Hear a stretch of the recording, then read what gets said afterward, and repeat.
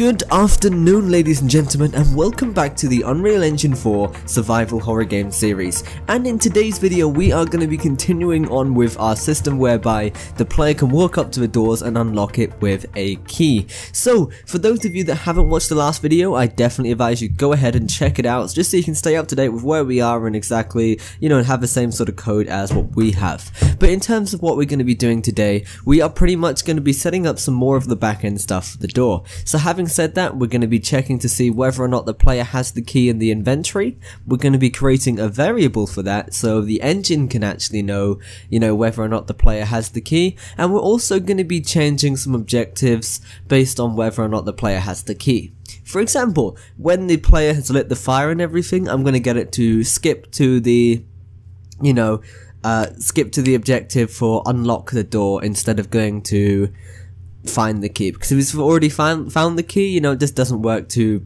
great. So I just want to make things a little bit more dynamic in terms of the objectives.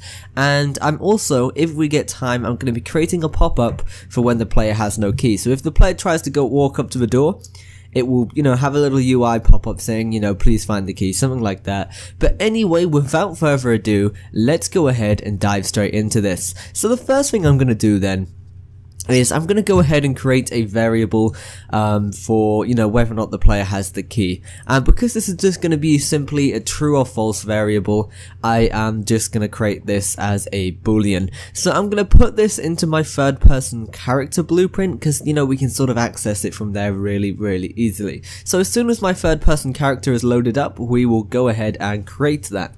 So variables, and I'm just going to go and add a variable, and I'm going to call this HasKey for now, and make sure the variable type over here is set to boolean. Don't worry about the rest for now, but make sure you go ahead and compile it.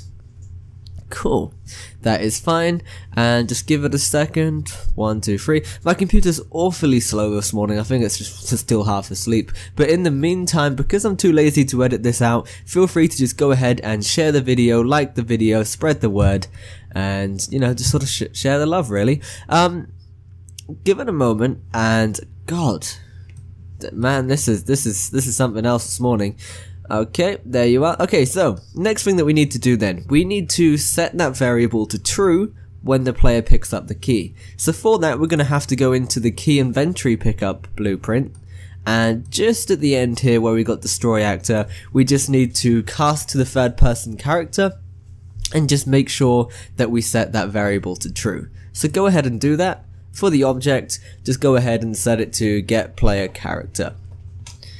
Once we've done that, we need to get a reference to, HasKey, and we're just going to type in set HasKey, and then we're just going to make sure this is checked to make it true.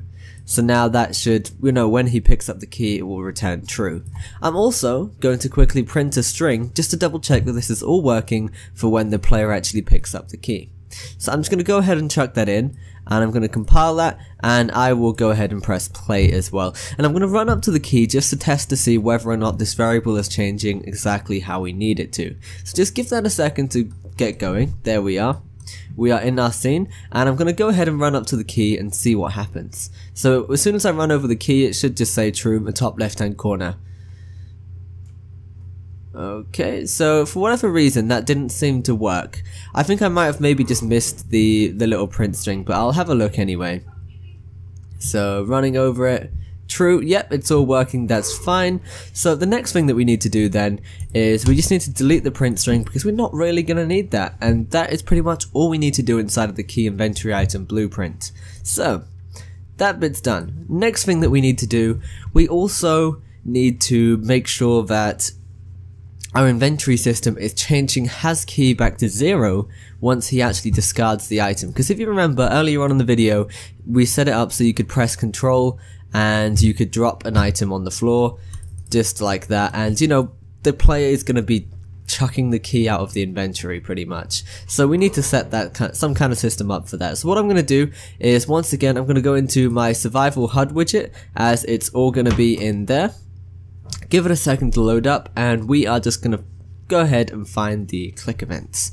So if I go to graph, and I'm going to try and find the blueprints for all of this.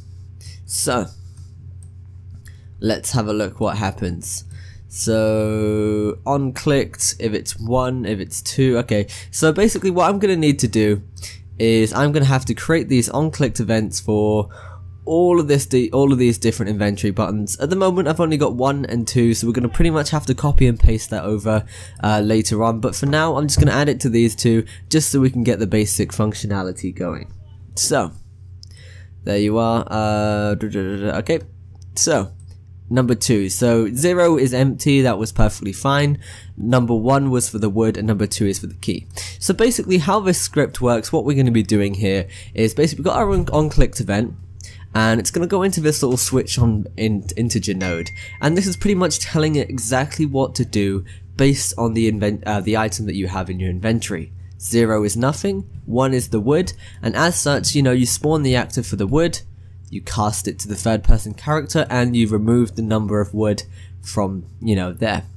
So what we need to do pretty much the same thing. We need to spawn the actor for the key, we need to cast to the third person character, and then we need to remove it from the slot, and we also need to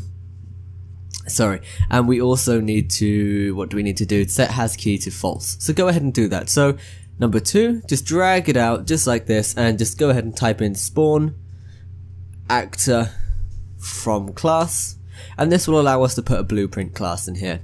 For us that's just going to be the key this time, so go ahead and just type in key inventory pickup. That's working fine. In terms of the transformation stuff, we are pretty much just going to copy exactly what we've got down here as well. So just go ahead and copy this. So I'm just going to drag this in. Actually, you know what, I'm just going to hook it up just like that, and that will work for us perfectly fine. And the next thing that I need to do now then is I need to cast to the third person character again. And from here, I need to go ahead and hook this up. And I'm going to move this to the middle as well. And with this, what we need to do then is we need to set HasKey, and we are pretty much just going to set that to false. So that will get rid of it from our inventory for us. So hook that up. And lastly, we need to set the slot 1 item back to 0 because they're discarding it, just like we did here. So go ahead and do that. So I'm just going to hook this up just like that. Just copy it over because it's essentially the same functionality as the wood, and make sure we hook the target up just like that. And I am going to do one more print string just to make sure that it has actually been removed from my inventory. And I'm going to just type in you no longer have the key. Okay, let's go ahead and press play and try and pick up the key and then discard it and see what happens. So I'm going to run over to my key. So it should be true now, that's fine. And if I press Control, if I go ahead and click it, it says you no longer have the key. It's out of my inventory, and hopefully when I can start moving along, it's going to be sort of just floating there waiting for me. And that is working perfectly fine for now. So the next thing that I want to do is I want to dive into my level blueprint and pretty much just check to see whether or not the player has the key, because we don't want the player to just be able to walk to the door and it opens all the time. So once again, we are going to go into our level blueprint. From here, we've got a few bits and bobs to do, because at the moment we're just playing it. What we need to do is we need to cast to the third person character as per usual, and we just need to run a little check to see whether or not the variable for HasKey is true. So we're hooking up cast to third person character to a branch, and then from here we are just going to get as third person character get HasKey, and there we are. We're going to hook that up just like that. As for true, so if the player does have the key, it's going to open the door, and that's working fine. If he doesn't, we are going to do pretty much nothing. We are going to keep it locked. We will be creating a UI pop-up in the next video, so you know, we're going to create a UMG widget where, you know, it's got some nice text on the screen that will say go find the key, and maybe a little icon for the key as well. I'm not too sure just yet though. So, for now that's just fine. Next thing that I want to set up is the objective stuff. So, once the player actually has opened the door, I want the objective to change to enter the horror mansion or something like that. So, we've pretty much just got to go ahead and copy our script from, you know, the objective 2 or objective 1, whichever one, and then just sort of change around the values. So we are just copying and pasting all of this, and there you are. So I'm going to copy that, close this, and go back into my level blueprint. Give it a second to load. There you are, and I am going to hook this all up just like this. And there you are. So cast to third person character. I'm just going to go ahead and chuck get player character in there. And then once again we just have to play around with all the values for what we actually want the objective to be. So having said that, player objective, set this to anything you like. For me this is going to be enter the horror mansion. And then we've got to go ahead and do the same thing for all the instances of our save game script here. So enter the horror mansion. That's one, and one more. This time I'm just going to copy and paste that. Just chuck it in there. Perfectly fine. So let's go ahead and give that a go. I'm going to go and collect the key, and I'm going to see whether or not it will change the objective for us. So I'm going to go and get the key just over here, and I'm going to run up to the door and see if it opens and see if it, you know, changes the objective. So here you are. Door opens and it says enter the horror mansion. That is working pretty good if I don't say so myself. So the next thing that I want to do is I want to make some changes to the, you know, the fire level blueprint. What I want to do with that is, like I said before, I want to tell the player to collect the key if the player doesn't have the key in their inventory already. And if they do have the key in the inventory already, it's going to tell you to go and unlock the door. So let's go ahead and do that. So once again, it's all going to be in my level blueprint. Going to open that up, and I'm going to scroll down and I'm going to find the code for my fire system. And what we're going to do with the fire system, once it's been lit, we are pretty much going to run a check to see whether or not the HasKey variable is set to true. So just give that a second to load up. Well, not load up, but it's auto saving, which is an absolute nightmare, might I say. But give that a moment. Doesn't help that my computer is running incredibly slow this morning either. Okay, 17%, 23%. I could also make a quick little shameless plug here as well. You know, I could tell you all to subscribe to my channel. That would be great. Yeah. Yeah. Almost there. 60%. Come on. Chop chop. Here you are. Cool. So, scroll down here and find my fire blueprint stuff. From here, pretty much what I need to do at the end of all of this is I need to check to see whether or not the player has the key. So, just before all this same save game stuff where we've got the objective being set here, we need to, check to see whether or not the player has the key, and then we'll just do a separate objective setting for find the key. So, that sounds pretty reasonable. So we've got the find the key stuff over here, so we just need to make another instance of this, which will say, unlock the door. So we need to go just before this, and all the way back here, and this is sort of where it starts. So, number of wood is true, that's fine. Okay, cool. So what I need to do is I need to do another one of these. No, I don't. Yes, I do. Okay, so number of wood is true, that's fine. Okay, so if they have set it off, then we need to do this. So cast to third person character, and from here, nope, we've already got one of those. What am I doing? So from here, we need to do this. So branch,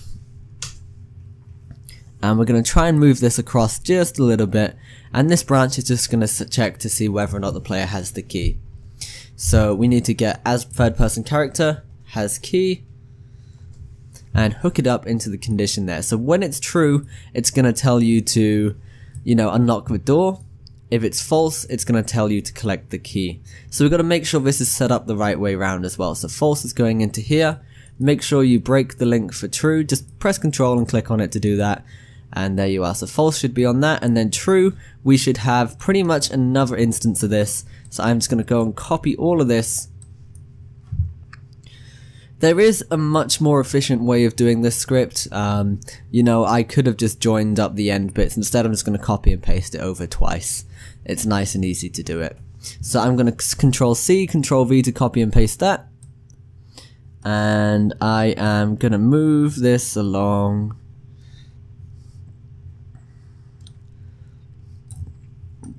There you are, and I'm just going to place it just about here. Here you are, and I'm just going to pretty much hook this up to true just like that. And once again, instead of doing collect the hexagon key, because the player has got it already, I am going to set it to unlock the door. Or unlock the mansion. And once again, I've got to go ahead and change all of these for all of these. So unlock the mansion. And one more time, and that should hopefully have it all working for us. And one last time, we are going to go ahead and test all of this and see whether or not it's working. Okay, so it says there's some kind of error. So let's go ahead and see what's going on here. So target equals self, we just need to hook that up, and this should have it all working for us. So press compile, that's fine. If we press play, let's go and see exactly what happens. So we've got our collect firewood objective up in the top, that's fine. And I'm going to collect some more firewood. So I'm going to run over to this wood. It's fine, and I'm going to grab that piece of wood, objective complete, that's fine. I'm also going to pick up the key as well, so that's in my inventory. And hopefully when I light this fire now, it should just say unlock the mansion. So it's a little bit laggy, but there you are, it says unlock the mansion instead of collect the key, and that is working great. That is pretty much everything that I wanted to go over in this video. I know it's been quite a long one, and I know we've done a lot of scripting and stuff like that, so just slow it down if you didn't get anything. Feel free to ask for any help that you might need in the description, and we will do our best to help you out. We are a community together, and that's sort of where we work, how we work. So, thanks for watching, make sure you comment, like, and subscribe, of course, share the video, share the love, and I will see you in the next video. Goodbye.